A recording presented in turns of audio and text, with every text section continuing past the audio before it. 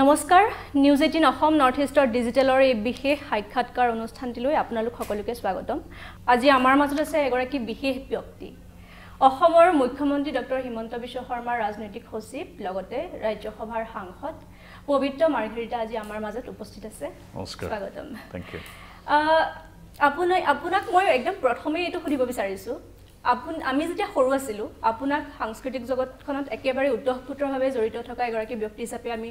আপোনাক দেখিছিলো জানিছিলো সেই সাংস্কৃতিক জগতখনৰ পৰা ৰাজনৈতিক জগতখনলৈ অহাৰ পৰিকল্পনা আপোনাৰ আগৰ পৰাই আছিল কেনেকৈ আহিলে যাত্ৰাৰ বিষয়ে অলপ কওকচোন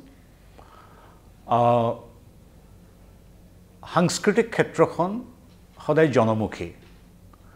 ৰাজনৈতিক ক্ষেত্ৰখনো জনমুখী যিবিলাক কাম যিবিলাক ক্ষেত্ৰ ব্যক্তি আৰু ব্যক্তি সমষ্টিৰ সৈতে জড়িত হৈ থাকে তেনে ধৰণৰ কামৰ প্ৰতি মানুহৰ এটা আকৰ্ষণ থাকে ময়ো তাৰ ব্যতিক্ৰম নহয় সাংস্কৃতিক ক্ষেত্ৰখনত এগৰাকী প্ৰযোজক হিচাপে অনুষ্ঠানৰ সূত্ৰধাৰ হিচাপে আবৃত্তিকাৰ হিচাপে কেতিয়াবা নাটক কৰোঁ চিনেমা কৰোঁ ইত্যাদি কৰি আহি আছিলোঁ ছাত্ৰ ৰাজনীতিৰ সৈতে স্কুল কলেজৰ দিনত জড়িত আছিলোঁ তাৰ পিছত দেখিলোঁ যে ৰাজনৈতিক ক্ষেত্ৰখন সুন্দৰ ক্ষেত্ৰ যিখন ক্ষেত্ৰত থাকি কেৱল সংস্কৃতি নহয় সমাজৰ অন্যান্য দিশকো সামৰি সেৱা আগবঢ়াব পৰা যায় গতিকে ৰাজনৈতিক ক্ষেত্ৰলৈ আহিলোঁ তাতে মই যিটো ৰাজনৈতিক দৰ্শনত বিশ্বাস কৰোঁ ভাৰতীয় জনতা পাৰ্টিৰ দৰ্শন আদৰ্শই মোক আকৃষ্ট কৰিলে বাজপেয়ীজীৰ পৰা নৰেন্দ্ৰ মোদী দেৱলৈকে তেখেতসকলৰ যি কৰ্মৰাজি ধ্যান ধাৰণা আদৰ্শ সি আকৰ্ষিত কৰিলে আৰু সেইকাৰণে আজিৰ পৰা 10 বছৰ আগৈ প্ৰত্যক্ষভাৱে ৰাজনীতিত যোগদান কৰিলোঁ আপুনি যেহেতু ক'লে আপুনি ছাত্ৰ ৰাজনীতি কৰিছিল আপুনি জেবি কলেজত পঢ়িছিল না মই পঢ়িছিলোঁ কিন্তু মই মূলতঃ মাৰ্ঘেৰিটা পাব্লিক উচ্চতৰ মাধ্যমিক বিদ্যালয়ৰ মই তাত ডিবেটিং ছেক্ৰেটাৰী আছিলোঁ তাৰপিছত অসম টেক্সটাইল ইনষ্টিটিউটত মই সাধাৰণ সম্পাদক আছিলোঁ এনেধৰণে বিভিন্ন সংস্থা বিভিন্ন সামাজিক সংস্থাৰ সৈতে জড়িত আছিলোঁ ৰাজনৈতিক ক্ষেত্ৰৰ মানুহবিলাকৰ সৈতেও সংস্পৰ্শলৈ আহিছিলোঁ এতিয়াৰ যিসকল মোৰ সতীৰ্থ ৰাজনৈতিক নেতা পীযুষ হাজৰিকাৰ পৰা জয়ন্ত মল্ল বৰুৱালৈকে ডক্টৰ হিমন্ত বিশ্ব শৰ্মাদেৱৰ পৰা পুলক গোহাঁই বা আমাৰ যিকোনো আমাৰ দলৰ নেতৃবৃন্দ বিৰোধী নেতৃবৃন্দ তেওঁলোকৰ সৈতে সাংস্কৃতিক জীৱনত আৰম্ভ কৰোঁতে চিনাকি সকলৰ সৈতে গতিকে ৰাজনৈতিক ক্ষেত্ৰলৈ আহি খুব আচুহা নালাগিল সকলো চিনাকি মানুহে যিহেতু ৰাজনৈতিক ক্ষেত্ৰৰ মানুহখিনিও কাম কৰে সাংস্কৃতিক ক্ষেত্ৰৰ মানুহখিনিয়ে কাম কৰে যেতিয়া আপুনি ছাত্ৰ আছিলে তেতিয়া অসমৰ সমস্যাসমূহৰ প্ৰতি আপুনি বহুত দেখিছিলে সমস্যাসমূহ তেতিয়া মন গৈছিল চাগৈ ৰাজনীতিত সক্ৰিয়ভাৱে প্ৰত্যক্ষভাৱে সোমাই লৈ এই সমস্যাখিনি সমাধান কৰিবলৈ আৰু এতিয়া যেতিয়া আপুনি প্ৰত্যক্ষ ৰাজনীতিত আহিলে যেতিয়া আপুনি তেতিয়া ছাত্ৰ অৱস্থাত ছাত্ৰকালৰ যিখিনি সমস্যাসমূহ আপুনি দেখি আছিল বৰ্তমান সময়ত আপুনি কিন্তু তেতিয়া আপুনি আনক প্ৰশ্ন কৰিব পাৰিছিলে ৰাজনৈতিক নেতাক জনপ্ৰতিনিধিক এতিয়া আপুনি নিজে এগৰাকী জনপ্ৰতিনিধি আপোনাক প্ৰশ্ন সোধে যে সমস্যাসমূহ সমাধান কেতিয়া কেনেকৈ হ'ব হৈছে নে নাই সেই সমস্যাসমূহ কেনেকৈ দেখে সমস্যাবিলাক আচলতে যিবিলাক সমস্যা থাকে সেই সমস্যাবিলাকৰ পৰিভাষা সময় সময় সলনি হৈ পৰে আৰু সমস্যাবিলাকৰ প্ৰতি দৃষ্টিকোণো মানুহৰ সলনি হৈ পৰে ছাত্ৰ অৱস্থাত তেতিয়াৰ দিনত মোৰ যিটো সমস্যা যেন লাগিছিল এতিয়া সেইটো সম্পদলৈ ৰূপান্তৰিতও হৈ যাব পাৰে আজিৰ পৰা স্কুলীয় দিনত মই ভাবিছিলোঁ যে আমাৰ ইয়াৰ পৰা তেল লৈ যায় শোধনাগাৰ ইয়াত দেখোন কম এতিয়া দেখিছোঁ যে সেইটো ওলোটা হৈ গ'ল এতিয়া অসমলৈহে মোদী ডাঙৰীয়াৰ দিনত তেল ওলোটাকৈ বয় আজি আগতে আমাৰ তেল লৈ যায় বুলি আমি আন্দোলন কৰিছিলোঁ আজিকালিতো ওলোটা হৈ গ'ল আজিৰ তাৰিখত এতিয়া নুমলীগড় ৰিফাইনেৰী 3 গুণ বৃদ্ধি পাব ডিগবৈ ৰিফাইনেৰী বৃদ্ধি পাব বঙাইগাঁও ৰিফাইনেৰী বৃদ্ধি পাব এতিয়া আমাৰ খাৰুৱা তেল আমি বেলেগ প্ৰদেশৰ পৰা আনি আছোঁ গতিকে সমস্যাবিলাক কেতিয়াবা সমস্যাৰ সময়ে সময়ে পৰিৱৰ্তিত হৈ থাকে আৰু তেতিয়াৰ দিনত মোৰ বাবে যিটো বিশাল সমস্যা যেন লাগিছিল তাৰ পৰিৱৰ্তে এতিয়া ৰাজনীতিলৈ আহি লাহে লাহে যেতিয়া সময় সলনি হৈ আহিল নিজৰ সেৱা কৰিব পৰাৰ ক্ষেত্ৰ আৰু অৱস্থিতি সলনি হৈ আহিল তেতিয়া সমস্যাবিলাকো আমাৰ দৃষ্টিত বেলেগ বেলেগ হৈ পৰিল তেতিয়া ছাত্ৰ দিনৰ সমস্যাবিলাকতকৈ এতিয়াৰ সমস্যাবিলাক অলপ বেলেগ ধৰণৰ এতিয়া দেখা যায় প্ৰতিটো ফিল্ডতে প্ৰতিযোগিতা থাকে ধৰক কৰ্পৰেট জব এটাত এমপ্লয়ীসকলৰ মাজত এটা প্ৰতিযোগিতা যে এটা ইমপ্ৰেছন মই শ্ৰেষ্ঠ সেই ইমপ্ৰেছন এটা চাকৰি লাভৰ কাৰণে বা শিক্ষাৰ্থীয়ে নম্বৰ পাবৰ কাৰণে এটা প্ৰতিযোগিতা থাকে ৰাজনৈতিক ক্ষেত্ৰখনতো কিন্তু বহুত প্ৰতিযোগিতা থাকে এটা দলৰ পৰা আনটো দল কেনেকৈ মই শ্ৰেষ্ঠ হয়তো দেখুৱাবৰ বাবে সেই গোটেইখিনি গোটেই পৰিস্থিতিটো যদি এবাৰ আমি চাওঁ গোটেই ৰাজনৈতিক দলসমূহৰ পৰা বিজেপি পৃথক নে যে মোৰ সমস্যাসমূহ মানে আমাৰ ৰাজ্যৰ সমস্যাসমূহ সমাধান কৰিব পাৰিছো যদি নাই পৰা মোৰ বিফলতাসমূহ মই যে মুকলিকৈ প্ৰকাশ কৰিব পৰাকৈ হেখিনি হতসাহস বিজেপি দলটোৰ আছে বুলি ভাবেনে আপুনি ক্ৰিটিসিজমৰ কাৰণে ওপেন হয়নে বিজেপি এটা গণতান্ত্ৰিক দল পৰিয়াল কেন্দ্ৰিক ডাইনেষ্টিক পলিটিক্সত আমি বিশ্বাসী নহয় আৰু বিজেপি ৰাইজৰ দ্বাৰা গঠিত এটা দল এটা পৰিয়ালে পৰিচালনা কৰা দল নহয় আমাৰ জনতাৰ বা কাৰ্যকৰ্তাৰ দ্বাৰা সৃষ্ট কাৰ্যকৰ্তাৰ দ্বাৰা পৰিচালিত এটা দল আৰু গণতান্ত্ৰিক দল বাবে আমি আত্মবিশ্লেষণ আত্মসমালোচনা যিদৰে আমাৰ থাকে সমান্তৰালভাৱে সমাজে আমাক ইতিবাচক সমালোচনা কৰিয়ে আগবঢ়াই নিছে গতিকে আমি সেই জনসংঘৰ দিনৰ পৰা 80 চনত বিজেপি হ'ল পৰৱৰ্তী সময়ত তেতিয়াৰ পৰা এতিয়ালৈকে এই 44 বছৰ আমি ৰাইজৰ দিহা পৰামৰ্শ আৰু সমালোচনা লৈ আগবাঢ়িছো সমালোচনাই আমাক প্ৰজ্বল কৰি তোলে সমালোচনাই আমাৰ গতি কেতিয়াও বাধা নিদিয়ে সমালোচনাই আমাক গতিত দ্ৰুতিহে প্ৰদান কৰে আৰু বিজেপি এটা বেলেগ দল বেলেগ ধৰণৰ দল আৰু সেইটো মই অনুভৱ কৰি এই দলটোত যোগদান কৰিছো এতিয়া বাওঁপন্থীসকলৰ দৃষ্টিকোণৰ পৰা আমি বেলেগ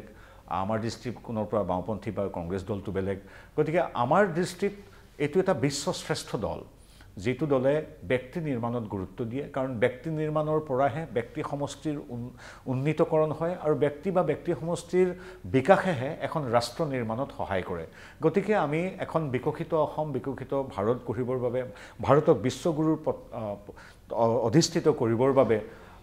আমি আগবাঢ়ো আমাৰ মূল মন্ত্ৰ হ'ল অন্ত্যোদয় সমাজৰ শেষৰ শাৰীৰ শেষৰ গৰাকী ব্যক্তিৰ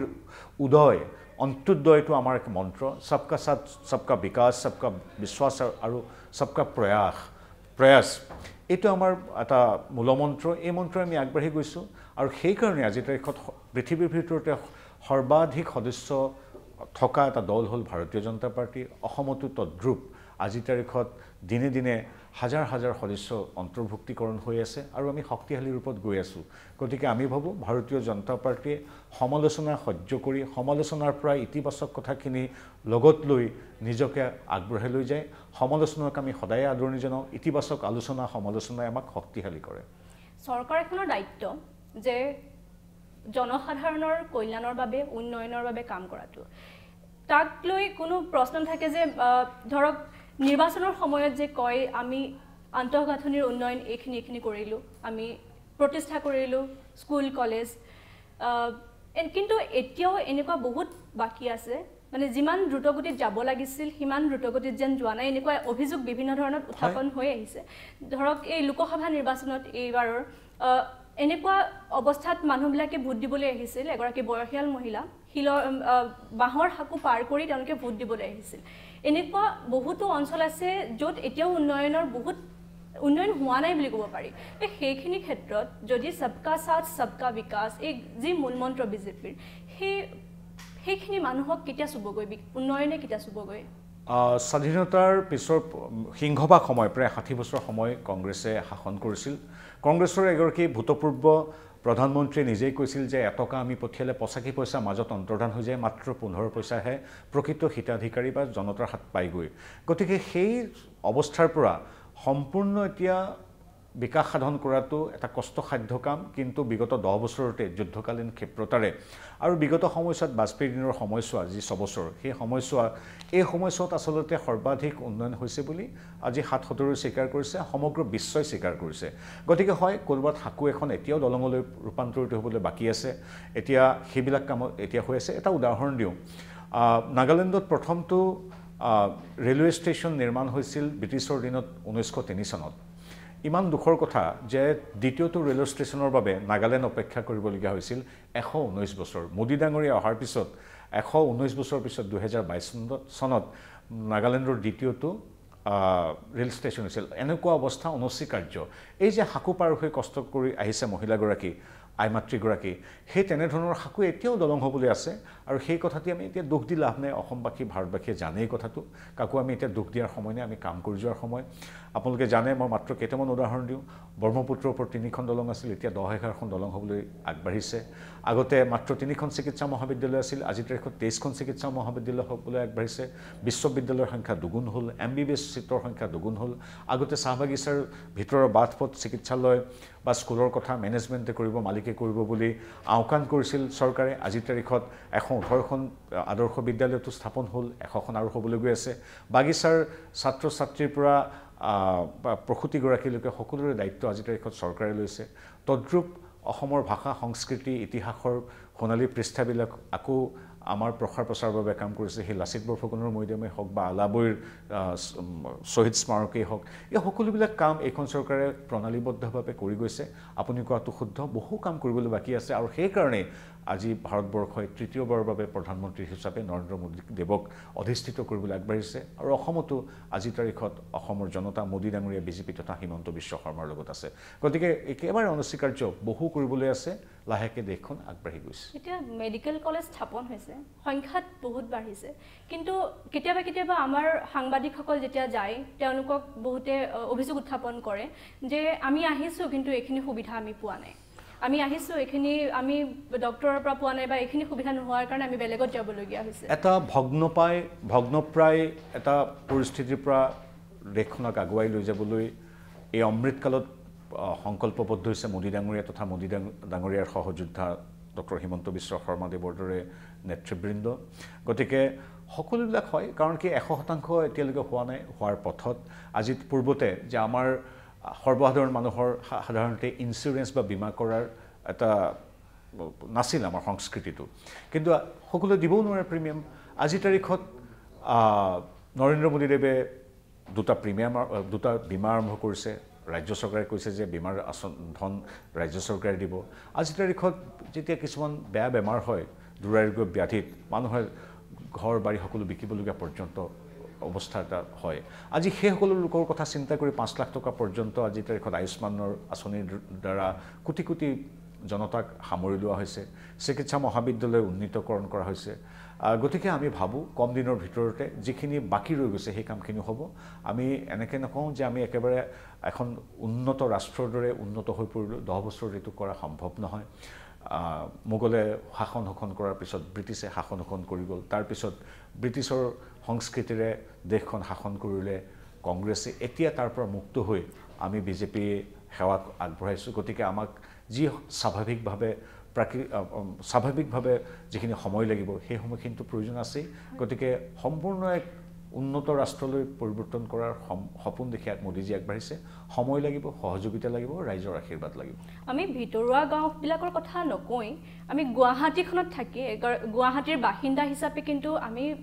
হয় উন্নয়ন হৈছে নোহোৱা নহয় কিন্তু বৰ্তমানেও হেয়া নাৰেংগী নুনমাটিৰ ফালে পানীৰ অভাৱ পানীৰ আকাল জাইকাৰ পাইপ গৈছে কিন্তু পানী পোৱা নাই গুৱাহাটীবাসীৰ মনত প্ৰশ্ন যে কেতিয়া আমি ইয়াৰ পৰা পৰিত্ৰাণ পাম এই সমস্যাসমূহ বানপানীৰ সমস্যা বাৰু ব্ৰিজ স্থাপন হ'ল কিন্তু সমস্যাসমূহ কিন্তু সম্পূৰ্ণ নিৰাময় এতিয়াও হোৱা নাই কয় যে প্ৰদূষণৰ সমস্যা বাঢ়িছে গুৱাহাটীত দিল্লীতকৈও প্ৰদূষণৰ মাত্ৰা বেছি হৈ পৰিছে মাজে মাজে হয় তেনেকুৱা আৰু গুৱাহাটীত থকা লোকসকলে যিসকল বাহিৰৰ পৰা আহি থাকেহি তেওঁলোকেও কয় যে গুৱাহাটীত এটা সময় থাকিব পৰা নোৱাৰা অৱস্থা হ'ব এনেধৰণেও কয় এই গুৱাহাটী এখন মূল চহৰ হিচাপে ইয়াৰ সমস্যাখিনি সমাধানেই হোৱাত সম্পূৰ্ণভাৱে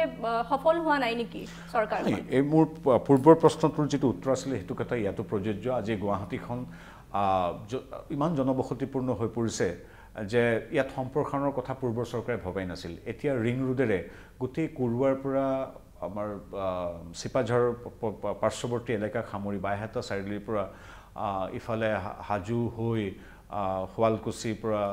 ছয়গাঁও এই গোটেই অঞ্চলটো সামৰি মহানগৰখনক প্ৰণালীবদ্ধভাৱে এটা বিস্তৃত কৰি তোলাৰ পৰিকল্পনা ডক্টৰ হিমন্ত বিশ্ব শৰ্মাদেৱে কৰিছে কাৰণ চাওক গুৱাহাটীখন আমাৰ গেটৱে অফ নৰ্থ ইষ্ট ইয়াত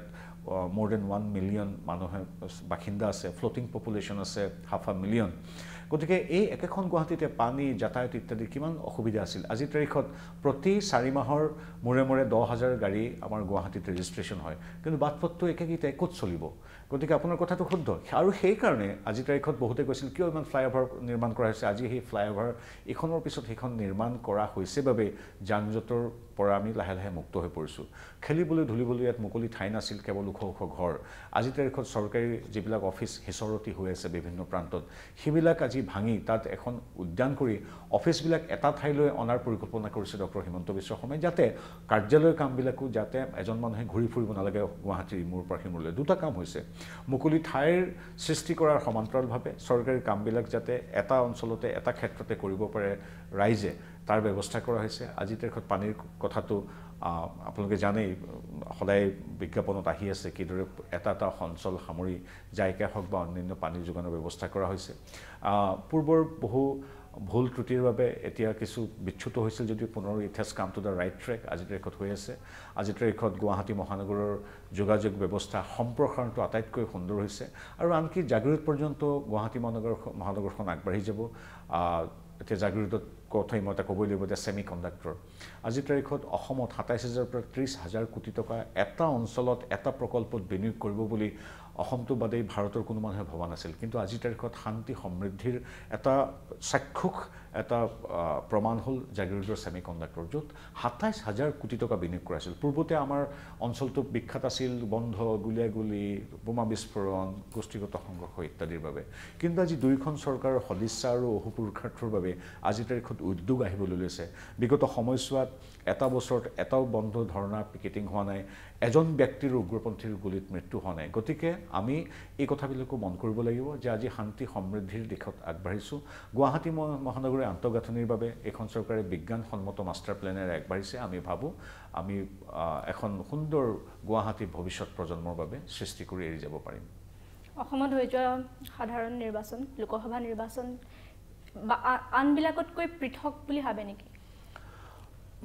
আনবিলাকতকৈ পৃথক বুলি এইকাৰণে ভাবোঁ এইবাৰ আমাৰ আসনৰ সংখ্যা বৃদ্ধি পাব পূৰ্বত আমাৰ ৯খন আছিলে এইবাৰ ৩খন আসন নিশ্চিতভাৱে বৃদ্ধি পায় ১৪খনৰ ভিতৰত আমি ১২খন আসন পাম ১৩ আৰু ১৪খন আমাৰ বাবে ৰণক্ষেত্ৰ আসনৰ নামকেইটা নকওঁ এইটো অনুমেয় গতিকে আমি সেই দুখন আসনতো ইতিবাচক এটা সফল সমাপ্তি হ'ব বুলি আমি ভাবোঁ যে ডাবল ইঞ্জিন চৰকাৰ চলি আছে কেন্দ্ৰত পুনৰবাৰ মোদী ডাঙৰীয়া প্ৰধানমন্ত্ৰী হ'ব ৰাজ্যত আৰু আহিবলগীয়া দশকজুৰি ডক্টৰ হিমন্ত বিশ্ব শৰ্মা তথা বিজেপিৰ নেতৃত্বত চৰকাৰ হ'ব গতিকে আমি ভাবোঁ ডাবল ইঞ্জিনত নিজৰ ক্ষেত্ৰভিত্তিক যিটো এটা লোকসভাৰ দবা সেই দবাবিলাক বিকাশৰ যিটো ৰেলগাড়ী সেই ৰেলগাড়ীত আমাৰ ৰাইজে সহযাত্ৰী হ'ব গতিকে আমি ভাবোঁ আমি খুব ভাল ফলাফল দেখুৱাবলৈ এটা সময়ত কিন্তু কোৱা হৈছিল যে কংগ্ৰেছ বা আন বিৰোধী দলসমূহ বিজেপিৰ কাৰণে কোনো ফেক্টৰেই নহয় কিন্তু বৰ্তমান ১৪টা আসনৰ পৰা এতিয়া ১১টা আসন বা ১২টা আসনৰ আশা কৰাটো কোনোবাখিনিত কংগ্ৰেছে এবাৰ প্ৰত্যাহ্বান কিবাকৈ জনাইছে নেকি বিজেপি কংগ্ৰেছে আমাক প্ৰত্যাহ্বান কেতিয়াও জনাব পৰা অৱস্থাত তেওঁলোকৰ নাই তেওঁলোকৰ যিটো পৰিয়ালকেন্দ্ৰিক ৰাজনীতিকটোক অসমবাসী ভাৰতবাসীয়ে কেতিয়াবাই বিদায় দিছে কংগ্ৰেছ মূলতঃ UDF কংগ্ৰেছ মূলতঃ এতিয়া যিখিনি আমাৰ চৰ চাপৰি অঞ্চল আছে যিখিনি সংখ্যালঘু অধ্যুষিত এলেকা আছে তাত মূলতঃ সীমাবদ্ধ হৈ আছে আমি যেতিয়া ৪ তাৰিখে ৰিজাল্ট দিব দেখিম তাত ১২৬খনৰ ভিতৰত ৯৫ৰ পৰা ১০০খন বিধানসভাত আমি অগ্ৰগতি লাভ কৰিম গতিকে এইটো আমি ১২খন যে আসন পাম সেইটো বাদ দিওঁ ভৱিষ্যতৰ ২৬ৰ চৰকাৰখন যে আমাৰ ১০০খন আসনক লৈ আমি আগবাঢ়িম সেইটো আমি এটা ফল দেখিবলৈ পাম কিন্তু কংগ্ৰেছক কোৱা যায় বাৰে বাৰে যে সংখ্যালঘুৰ AIDFৰ দলটোৰ লগতে মিলি এনেধৰণে কোৱা যায় কিন্তু এইবাৰ আমাৰ লোকসভা নিৰ্বাচন অসমৰ সংখ্যালঘুৱে ধৰক AIDF নিশেষ হ'ব বুলি যিটো কৈ আছে সেই কথাটোৱে কেনেকুৱা দিশ সূচনা কৰিব UDFৰ যিটো তেওঁলোকৰ যিটো কাৰুকাৰ্য এইটো এটা ফিনিক্স পক্ষীৰ দৰে আকৌ গজিব তেওঁলোক এনেধৰণৰ ADF আৰু কংগ্ৰেছ আচলতে অংগাংগী এটা ইটোৰ পৰিপূৰক দুটা সমাহিত গতিকে নাম বেলেগ বেলেগ যদিও তেওঁলোকে আজি যদি UDF নিশেষ হৈ যায় UDFৰ সাধাৰণ গাঁৱৰ সমৰ্থকজনৰ পৰা বিধায়কজনলৈকে বা সাংসদজনলৈকে আজমলৰ পৰা যিকোনো এজন গাঁৱৰ মানুহলৈকে তেওঁলোক ক'ত জইন কৰিব তেওঁলোকতো বিজেপিলৈ নাহে তেওঁলোক কংগ্ৰেছলৈ যাব কংগ্ৰেছ আৰু UDFৰ মূল চাৰিত্ৰিক বৈশিষ্ট্যৰ সম্পূৰ্ণ ১০০% মিল আছে এইটো নতুন কথা নহয় তাহানি ভাসানী আৰু সাদুল্লাৰ দিনত গোপীনাথ বৰদলৈ বিষ্ণু মেধিৰ দিনৰ আগৰ সেই আজিৰ পৰা ৯০ বছৰ পূৰ্বেও ভাসানী আৰু সাদুল্লাই যিদৰে মুছলিম লীগ ইত্যাদিয়ে যিদৰে যিটো এটা ফিলচফি লৈ দৰ্শন লৈ তেওঁলোকে আগবাঢ়িছিল সেইটো এতিয়াও বৰ্তমান ভৱিষ্যতো থাকি যাব তাৰ পৰৱৰ্তী সময়ত গোলাম ওছমানী আহিল গোলাম ওছমানীয়ে UMF কৰি অসম আন্দোলনৰ সময়তো ২০খনতকৈ বেছি আসন পাইছিল তেওঁলোক তেতিয়াও সজীৱ হৈ আছিল তাৰ পৰৱৰ্তী সময়ত আজমল আহিল আজমলো একেধৰণে আছে গতিকে ওছমানীয়ে গোটেই সমাহিত হৈ গ'ল কংগ্ৰেছৰ লগত কংগ্ৰেছেই তেওঁলোক বিভিন্ন কাৰণত তেওঁলোক কেতিয়াবা একাষৰীয়া হৈ থাকে একেলগে আকৌ যুঁজ কৰে গতিকে এই যেটো মিয়াসকলৰ ৰাজনীতি এটো বিগত 90 বছৰ 100 বছৰ চলি আছে ভৱিষ্যতেও চলি থাকিব এডিএফ নিশেষক নাম হলনি হ'ব কিবা হ'ব কিন্তু একেধৰণে কংগ্ৰেছৰ হৈতে এটা বিন্দুত তেওঁলোকে ঘূৰ্ণীয়মান অৱস্থাত একেটা আৱৰ্তত থাকিব গতিকে তেওঁলোকৰ শক্তি ক্ষয় পুনৰুত্থান এইবিলাক নতুন কথা নহয় আমি দশক ধৰি দেখি আহিছো ইউএমএফ ইউডিএফ ভাসানী মুসলিম লীগ এইবিলাক সদায় আছিল ভৱিষ্যতে থাকিব কংগ্ৰেছৰ আপোন ভাতৃ হৈ আপুনি যেটো কলে মিয়া ৰাজনীতি ডক্টৰ হিমন্ত বিশ্ব শৰ্মাৰ মুখত বহু সময় শুনা পোৱা গৈছিল আগতে যে মিয়া বাংলাদেশিক খেদি দিয়া হ'ব ঠেং ভঙা হ'ব বা আমাক মিয়া ভোট না লাগে কিন্তু প্ৰথম পৰ্যায়ৰ লোকসভা নিৰ্বাচনৰ পাছত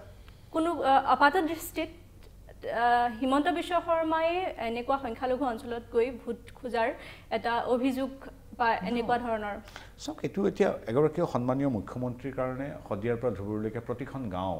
প্ৰতিটো অঞ্চলৰ য'ত তেওঁৰ অধিকাৰ আৰু তেওঁৰ য'ত কৰ্তব্য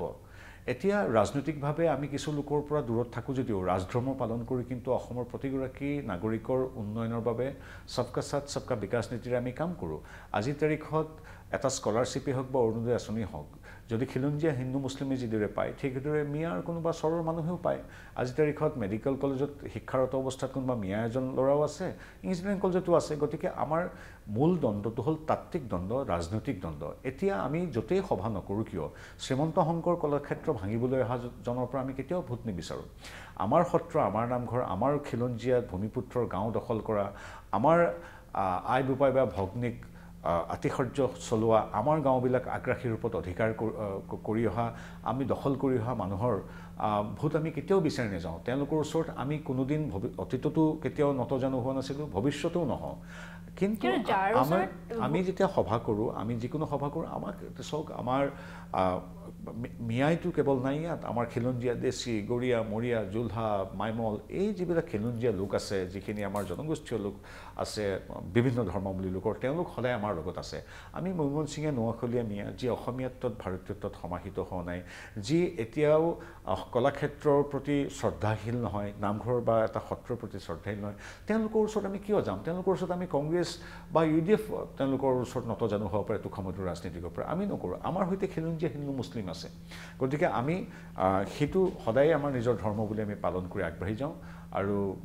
সৰকাৰ হোৱাৰ পিছত ৰাজধৰ্ম পালন কৰি সকলোকে সমদৃষ্টিৰে চোৱাটো এটা নৈতিক কৰ্তব্য এতিয়া আপুনি ইমান হাউলিনভাৱে কথাবোৰ কয় সদনৰ মজিয়াটো শাসকীয় দলৰ এগৰাকী নেতা হিচাপে কথা কোৱাৰ ইমান সুবিধা পোৱা নাযায় তথাপিতো আপুনি সময় উলিয়াই হিন্দী আৰু ইংৰাজীত ইমান ধুনীয়াকৈ হাউলিনভাৱে সুন্দৰকৈ কথাখিনি কয় আপুনি নাভাবেনে শাসকীয় পক্ষৰ আন সাংসদসমূহ শাসকীয় বা বিৰোধী পক্ষৰ আন বিধায়কসমূহেও তেনেকৈ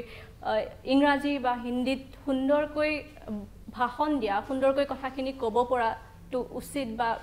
ভাল হয় এই কথাটো আসলতে এটা পুৰণি বিতৰ্ক আজিৰ পৰা এইটো প্ৰায় 70 বছৰ ধৰি এইটো বিতৰ্ক চলি আছে তো অসম কেন্দ্ৰিক কথা নহয়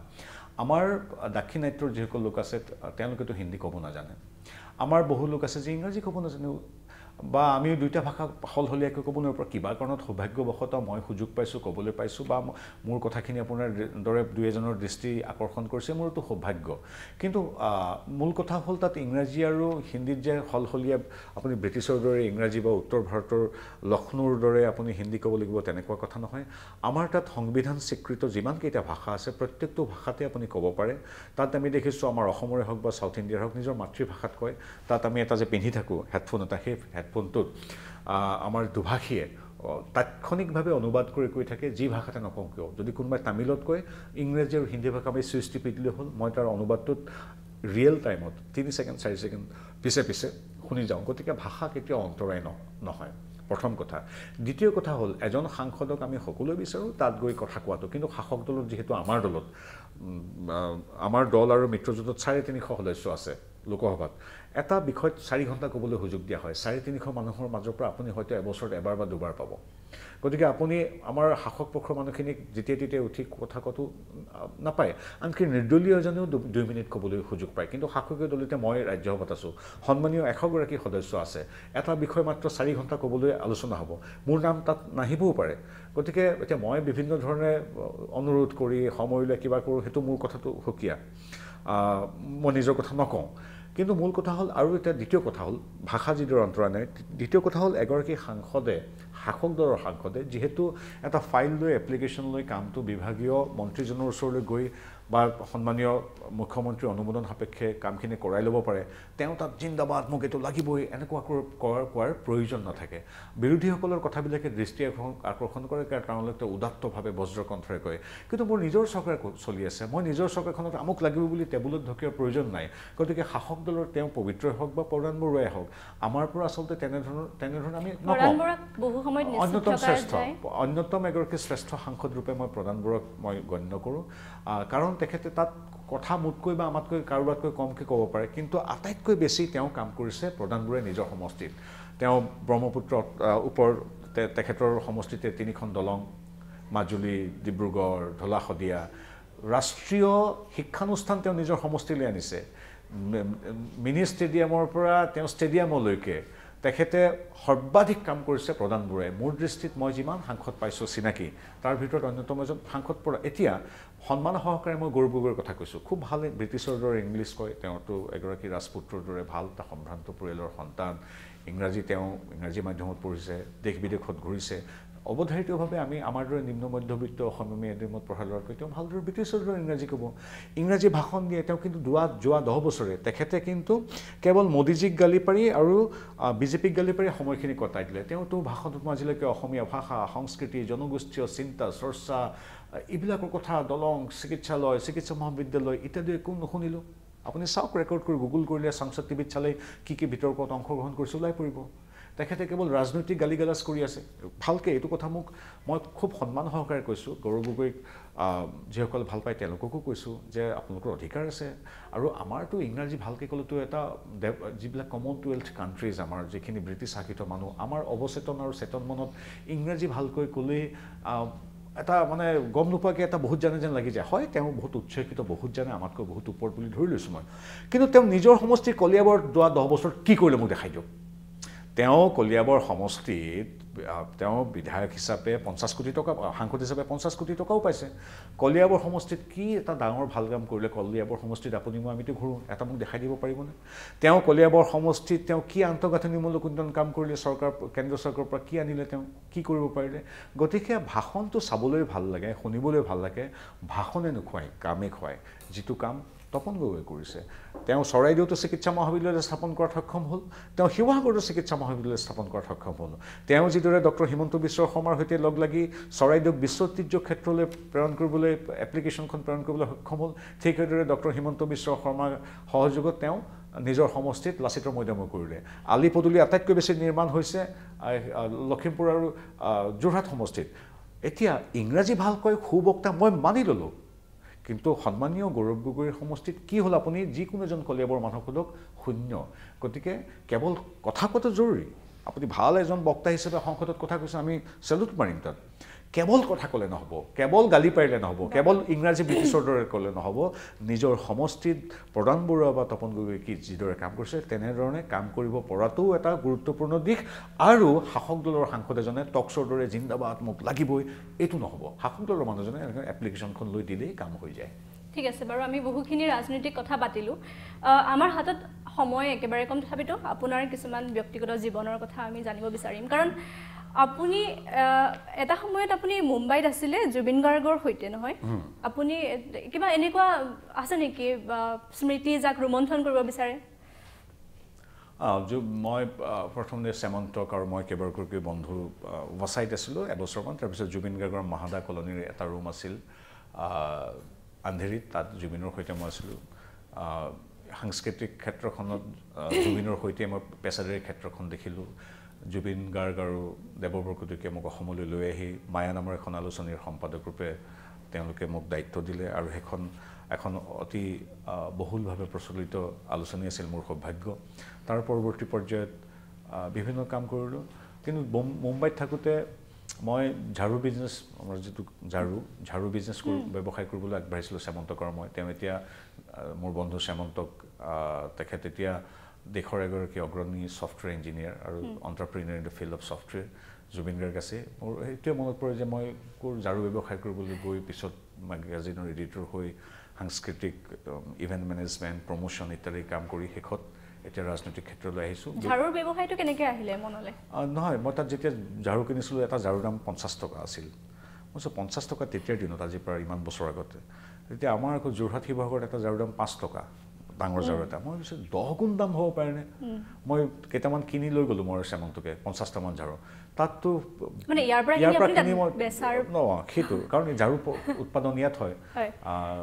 গতিকে ঝাৰু ইয়াৰ পৰা যায়, অসমৰ পৰা। ইয়াৰ পৰা যিটো 5 টকাত কিনি নিছিলোঁ তাত দোকানী সেইটো 20 টকাত কিনি লৈছিল মোৰ পৰা, 50 টকাত বিক্ৰী কৰে তেওঁলোকে। তেতিয়া ভাবিছিলোঁ আমি ট্ৰাকত নি পাৰিম নেকি, কিন্তু বহুত ডাঙৰ ব্যৱসায়, ঝাৰু ব্যৱসায় কৰা নহ'ল। আমাৰ ওচৰতে বহু ঝাৰু দেখি, চেম্পল দেখি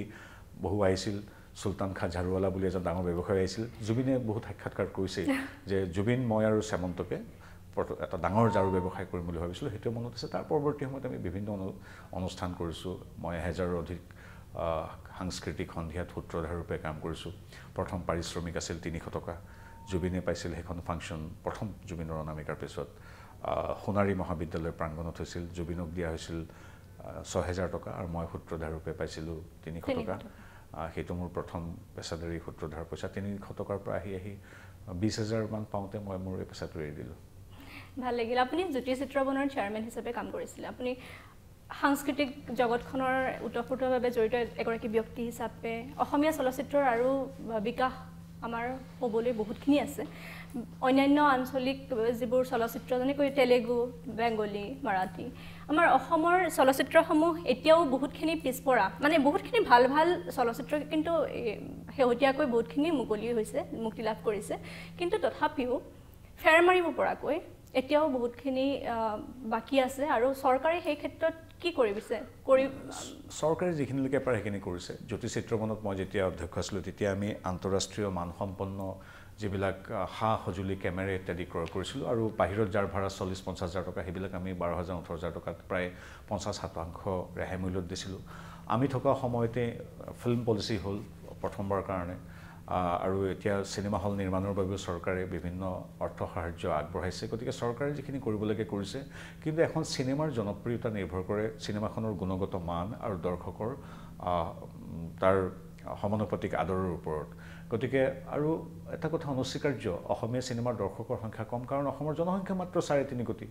মিয়াখিনি বাদ দিতো আমি বাকী 2 কোটি 2.5 কোটি মানুহ আছে যি অসমীয়া সংস্কৃতি বা অসমীয়া চিনেমাক ভাল পায়। গতিকে তাৰতো সকলো মানুহ চিনেমা হললৈ নাহে। গতিকে আমাৰ জনসংখ্যাটো এটা আমাৰ কাৰণে কেতিয়াবা অন্তৰায় হৈ থিয় দিয়ে, যিহেতু আমাৰ দৰ্শকৰ সংখ্যা কম। তৎসত্ত্বেও যদি খুব উচ্চ মানসম্পন্ন চিনেমা হয়, 10-12 কোটি টকা ব্যৱসায় যে কৰে আমি দেখিলোঁ, ৰত্নাকৰ দেখিলোঁ, তাৰপিছত ৰবি শৰ্মাৰ ছবি দেখিলোঁ আমি। গতিকে এই দুখন চিনেমা আমাক দেখুৱাই দিলে যে কিদৰে একেবাৰে শেহতীয়াকৈ আপুনি হলত চোৱা চিনেমাখন চাইছেনে? চাবলৈ সময় পায় নে? নাপাওঁ, চিনেমা নিজে চিনেমাৰ মানুহ যিহেতু চাওঁ। শেহতীয়াকৈ মই পাহৰিলোঁ কোনখন চিনেমা চাইছোঁ। মুখ্যমন্ত্ৰীৰ মই মহোদয়ৰ মই আৰু আমাৰ কিছু বন্ধুৱে এখন চিনেমা শেহতীয়াভাৱে চাইছোঁ, আৰু আজি বা কাইলৈ অসমীয়া চিনেমা আৰু এখন চাম। এনেকুৱা হয়নে আপুনি ৰাজনৈতিক জগতখনত ইমান ব্যস্ত হৈ পৰে, কেতিয়াবা যদি গায়ত্ৰী বাই কয়, গায়ত্ৰী মহন্ত এগৰাকী জনপ্ৰিয় অভিনেত্ৰী আমাৰ অসমীয়া, তেওঁ লগত কেতিয়াবা সময় নিমিলে নেকি? মানে এনেকুৱা হয়নে কেতিয়াবা? আমি এনেই কোৱা যায় যে বিৰাট ব্যস্ত। আমিতো তোমাৰ এক্সট্ৰাঅৰ্ডিনাৰী পাৰ্চনেলিটি নহয়, আমি সাধাৰণ এগৰাকী সাংসদ, যদিও আমি সাধাৰণ পৰিয়ালৰ সাধাৰণ মানুহ। গতিকে কামৰ মাজতো আমাৰ সময় মাজে মাজে নিশ্চয় ওলায়। গতিকে বজাৰ সমাৰ কৰাৰ পৰা চিনেমা চোৱালৈকে, নাটক চোৱাৰ পৰা যিকোনো সাংস্কৃতিক অনুষ্ঠান যোৱালৈকে সেইবিলাক আমি চলাই যাওঁ। কাৰণ আমি ডক্টৰ হিমন্ত বিশ্ব শৰ্মাৰ দৰেতো কৰ্মব্যস্ত নহয়। আমি তেওঁ অনুজ সতীৰ্থ যদিও আমি আমাৰ সময় থাকে, আমি যিমান পাৰোঁ চেষ্টা কৰোঁ। হিমন্ত বিশ্ব শৰ্মাৰ এগৰাকী ৰাজনৈতিক সচিব হিচাপে আপোনাৰ দায়িত্ব কি কি থাকে? হিমন্ত বিশ্ব শৰ্মাৰ ৰাজনৈতিক সচিব হোৱাটোৱে মোৰ আচলতে এটা লাইফ টাইম এচিভমেণ্ট। কাৰণ কি ইমান এগৰাকী বিচক্ষণ আৰু ভাৰতৰ ভিতৰতে অন্যতম এগৰাকী সমাদৃত ৰাজনৈতিক ব্যক্তিত্বৰ ৰাজনৈতিক সচিব হোৱাটো মোৰ কাৰণে এটা জীৱনৰ ডাঙৰ সফলতা বা প্ৰাপ্তি বুলি ভাবোঁ। তেখেতৰ পৰা আমি সদায় তেওঁৰ পৰা নতুন নতুন কথা শিকিব পৰা যায়, কিন্তু তেওঁৰ লগত খোজে খোজ মিলাই আগবঢ়াটো খুব কঠিন কাম। কাৰণ তেখেতে মাত্ৰ 4 ঘণ্টামান শুৱে। 1:30 বজাত যেতিয়া আমাক কয় তোমালোক এতিয়া যোৱা, মই এতিয়া ফাইল চাবলগীয়া আছে অৰ্থাৎ ইয়াৰ অৰ্থটো কি যে আমি 1:30 বজাত তেওঁ ঘৰৰ পৰা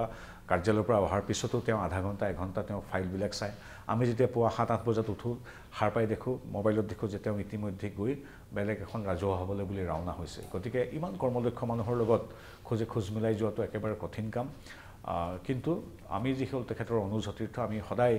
তেখেতক এটা অনুষ্ঠান আৰু প্ৰতিদিনে শিকিবলগীয়া এটা শ্ৰেণীকোঠা বুলি ভাবোঁ প্ৰতিদিনে তেওঁৰ পৰা আমি নজনা কথা শিকি যাওঁ আৰু এটা সৌভাগ্য তেখেতৰ লগত কাম কৰিব পৰাটো আৰু গৌৰৱবোধ কৰোঁ তেওঁ